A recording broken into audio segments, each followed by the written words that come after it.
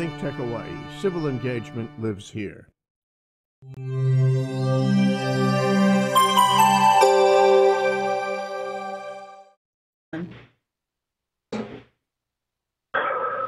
Welcome back, ladies and gentlemen, to the Prince of Investing here live on ThinkTechHawaii.com, and also wherever you may catch us around the globe. Even though we're live in Hawaii, I'm coming live all the way from the beautiful state of Denver, Colorado. Don't forget to hit that like, subscribe, comment, share button, leave some comments, all of the great stuff like that.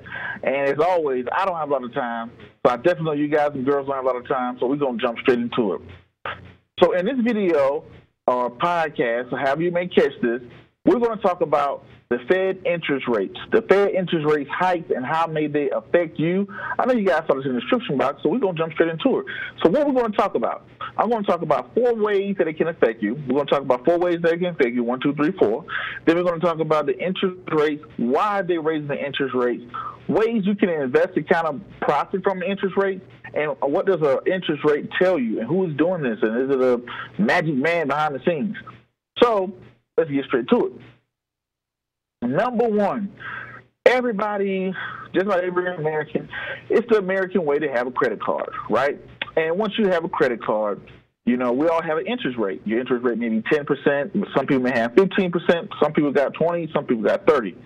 The interest rate depends on your credit score, right?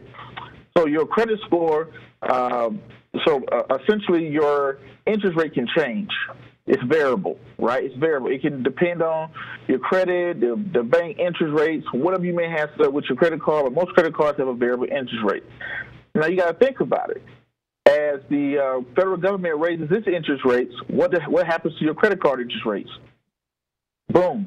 It can raise as well, right? Because where does the federal, not the federal government, but where does your bank get its money from? It gets its money from Fed. The interest rates that they're messing with are moving up and down. It is the fee that they charge banks. So it's common sense. If you buy something for $5, what are you going to sell it for? 6, 7, 8, right? If you buy something for $10, what are you going to sell it for? 11, 12, 13. And we all know how the basic concept of how a bank is set up, right? A bank is, they pretty much take your money and lend it out to somebody else for a higher price. When it's sitting in your savings account, they give you 1%, and that's been modest. Some accounts give you 1%. They give you 1%, then they take your money, then they loan it to someone else for 10, 11, 12, 13, 14%, and they take the difference. That's how a bank works. So the bank is getting its money from the federal government. Whatever price is passed to the bank is going to pass to you. So if the bank has a 3% interest rate, it's going to probably charge you 4%, right? If the bank has a 10% interest rate, you guys catch my drift, right? So if you have a credit card and the interest rates, if the banks are being charged more for money, that can affect your credit card, right? Because your credit card has a variable rate. You know, for everybody out there that carries a credit card, that has one, just about all Americans do have some form of credit. But credit card, that's one thing it can affect. Number 2, the mortgage rates. You know, the mortgage interest rates. You know, your mortgage interest rate, you know, the one that you go out and you decide to buy a house. If all my people out there who are deciding to buy a house, if you buy a house, you're borrowing money from the bank. Where does the bank get his money from? Where does the lender get his money from? You're right. You guessed it. You guys are geniuses already, from the federal government. So if the federal government interest rates goes up, it can affect your mortgage. That's number 2. Number 3.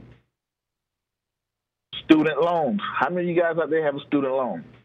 You know, for people out there who are going to school or looking to aspire to go to school, if you go to school, you know, let's say if you don't have the money and you want to take a class and the class costs $800, you have the option of putting it on a credit card, taking out a personal loan, or getting a student loan. Most people like to take the student loan route because the student loan route, and if you're smart, don't do something dumb like I've done in the past. Don't pay for a class on a credit card. It's stupid. Reason why it's stupid because the credit card has the highest interest rate. That's what, 10, 15%, right? And you might as well go through the process, get a student loan that's going to charge you 1 or 2%. So you're better off with paying a student loan back that way. But the thing about it, once you get a student loan, you know, if you put it on a credit card, maybe you had a possibility of clearing it off in a bankruptcy if you ever file bankruptcy. But You can't wipe off student loans. Pretty much they got you for life, and they can garnish a check behind federal student loans. They can do all types of things behind federal student loans. So that's the pros and the cons. You put on a credit card, that's 10, 15, 20% for that class. By the time you pay it off, you're going to pay 2-3 times more for it.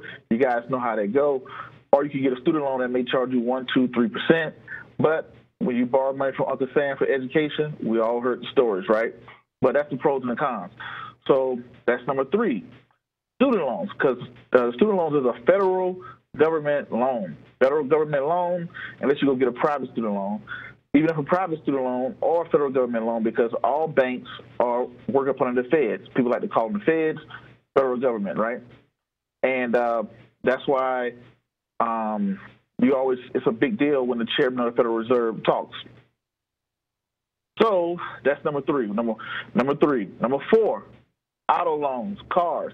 How many of us borrow cars? Now, if you already bought a car, you got a fixed interest rate, you're good. But if you're someone who's looking to buy a car, then, the government, where does the bank get their money from? That's another thing that everybody I see walking around in life. So that's 4 things. Number 1, credit card. Number 2, credit card rate, mortgage interest rates, student loan interest rate, and auto loan interest rates that can be affected by the federal government interest rate hike. Now, every time the Fed talks, the investing world gets quiet. When it was Jane Yellen, they used to call her Mother Goose. She was a lady, for example, so they used to call her Mother Goose. And with Mother Goose, whatever she says, whatever she says, people listen to it big time. They're like, oh, wow, they're raising interest rates. Because when interest rates go up, now the people may buy less houses because people are not getting interest rates are not as well. So it may cool down the market. It can cool down the stock market. For prime example, where do companies get their money? As money gets tight, as money becomes tighter, it's harder to borrow because when interest rates go up, they pass on those high interest rates to the bank. The bank has less money. When the bank has less money, it's tighter with lending money out. Money becomes tighter to lend it out. Companies can't borrow like they used to. They can't create more products. They can't have, it slows down the expansion, which inversely cools off the stock market. That's why people pay attention to it, especially Wall Street. Everybody's glued into their ears. Everybody always talk about the federal government interest rate hikes because they understand the economy. As the government raises the interest rate, it could potentially cool off the stock market, which is I won't say very bullish, but it's pretty bullish right now. So that's why economists pay attention to it. And I just gave you 4 reasons why you should pay attention to it. Your credit card, your mortgage, your student loans, and what else? Auto loans. Those are 4 things I can just think of off the top of my head. Now, the thing about it, we spoke about it being from a consumer, everyday person, talking about your student loans. Then we spoke about it being from the business side of the house. If you are a business, you have a revolving line of credit, and you need to borrow money to purchase. You need $50,000 to make shoes so you can sell these shoes to other people. So if you don't qualify for the loan, or they say, hey, well, we're not going to give you the $50,000 because, we have raised our requirements for you to borrow this money. Now you can't make the shoes. You don't hire people, or you can't expand, all of the good stuff like that. It slows down production. And it's done in that way because why would you want to cool off the stock market? You want to cool off the stock market because you want inflation, but you don't want too much inflation. What is too much inflation? Hyperinflation, right? So you don't want too much inflation because we could go into hyperinflation. What I mean by hyperinflation, just imagine a world where everybody has $1 million, but a loaf of bread costs $1,000, right? That's hyperinflation, when there's just too much money in the economy, too much money going around, things like that. Then if you go the reverse way, it's called deflation. So you don't want deflation. You don't want hyperinflation. You kind of want inflation to grow at a nice 2 to 4%, right? Now, and that's what the federal government does. They raise the interest rates. They think the market is getting too hot. The economy is getting a little hot. They raise interest rates. When they think the economy is getting cold, in 2008, they lowered interest rates. 2008, when the market crashed, they lowered interest rates to stimulate the economy, to make money easy, to push money into the economy, right? So that's why you see a lot of people buy houses, business started to borrow money, stuff like that. So those are the ways the federal government handles interest rates that affect the whole world. And that's why you always hear people listening, oh, federal government raise interest rates. Interest rates stay the same. Now, on the investor side of the house, well, let's talk about why do they change interest rates, or what sparks them want to change interest rates. Things that they're looking at. They're looking at the stock market. How's the stock market performing? Is the stock market going up? Is the stock market going down? Is the stock market staying? Is it stagnant or whatever, right? So the stock market continues to go up, up, up, up. That could be an indication of a strong economy, and, that may be a way to clue them in to raise the interest rates. Then another thing is unemployment. What is unemployment? Is unemployment high? Unemployment low, right? Is unemployment growing? We're at an all-time low. I don't know if it's an all-time low, but we're pretty low on unemployment. And so that tells me that people are working. People are not filing for unemployment. They may be, now it doesn't tell you if these people are underemployed, right? I don't know of an index that tell you, like, hey, people are underemployed. Like, take someone like myself, right? I have an MBA. And let's say if I was working for $10 an hour at Subway, am I employed? Yes. But am I underemployed? Yes. Right? So I haven't heard of an index tracking people that are underemployed. I've been to restaurants plenty of time and seen people with college degrees that are, servers. And, you'll think that, hey, well, they went to school. Should they be doing X, Y, Z? They're underemployed. Now, so they look at employment. They look at employment, how many people are working, bullish markets. They look at how many people out there are, they look at inventory, things that are growing the economy. The leading indicators that I spoke about, that I made a video about and made a podcast about as well, about they're looking at ways to how many people are building houses, things to say, hey, the economy is doing well. And they look at the economy is doing well. Those are the things that make them raise and lower interest rates. Now we spoke about the 4 ways it can affect you. We spoke about we spoke about why would somebody raise it, how it affects you. Now we're going to talk about ways you can invest and what does it mean to an investor. As an investor, how I just spoke about it, well, with their economic data, I'm not saying they're correct or that they're right, but 9 times out of 10, they're privileged to more information than the average investor. And they're looking at their leading indicators. They're trying to see where the economy is going so they can adjust interest rates, because we live in a very low interest rate society. So they look at, hey, well, interest rates are kind of low. Let's pay attention to our economy. Do we think our economy is going up? Do we think it's going down? Do we think it's kind of stagnant? They decided to raise interest rates, meaning they have a bright outlook on our future.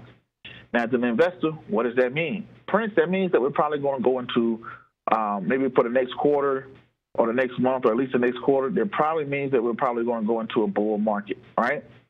Record this. Today is September. It is September 28, 29, and we're going to see October, November, December. Come December, if the stock market is going to be higher and lower than it is today. And today, S&P 500 is about 29. The S&P 500 is about 29,000, right? Hit all-time highs, and we're going to see how it's going to do in 3 months. As an investor, what can you do? 1, you could slide into the index or some of your favorite equities, stocks. 2, you could get more riskier and buy, leverage ETFs that track the S&P 500, like XPL, Dow. I can't remember what it is, DOW or whatnot. Those are ones that you can look into.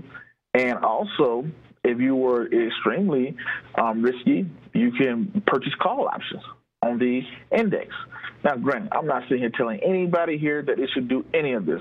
I'm just educating you guys the way people look at things and say, well, if the federal government, if you believe in the federal government, they're saying the economy is doing good and it's going to do better and for the next quarter, and it done good this past quarter. And I give you guys a little hint. Did you read the LEI, from the conference board? I read them, and the economy was doing pretty good in August.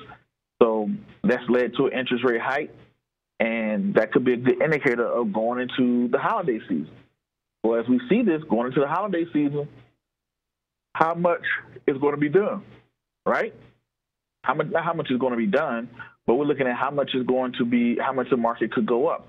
Those are ways you can look to probably profit from what the federal government is putting out.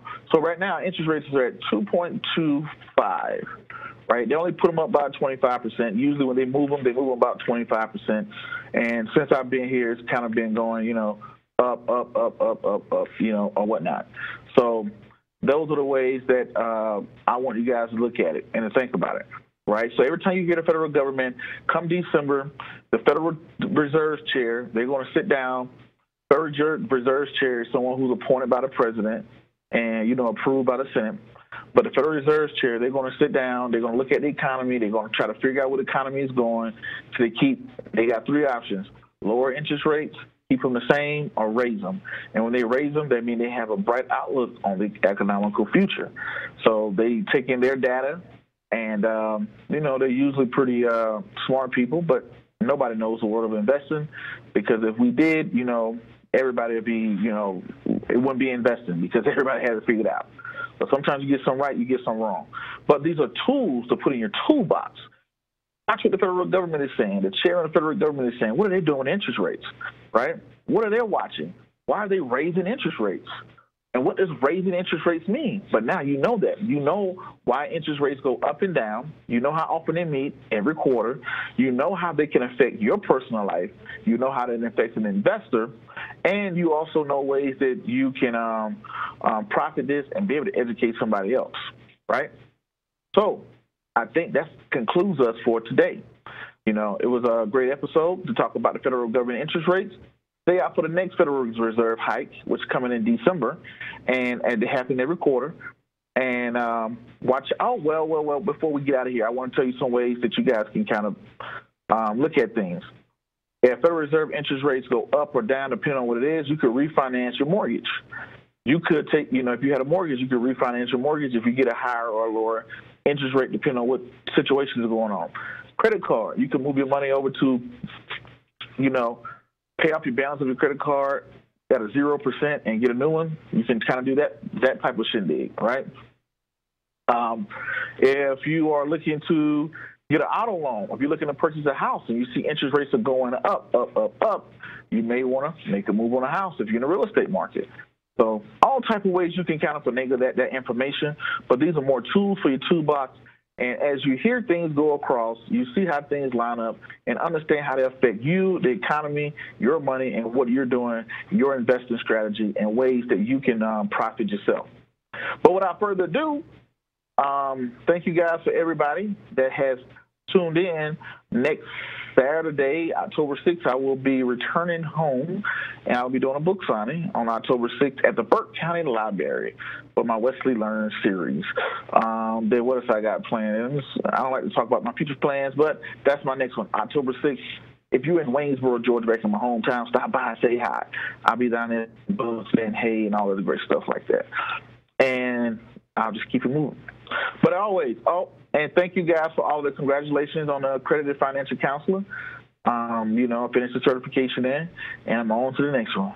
So thank you. But until the next video, podcast, cartoon, or whatever else you see me do crazy around the globe, peace, be safe, I'm out, and you.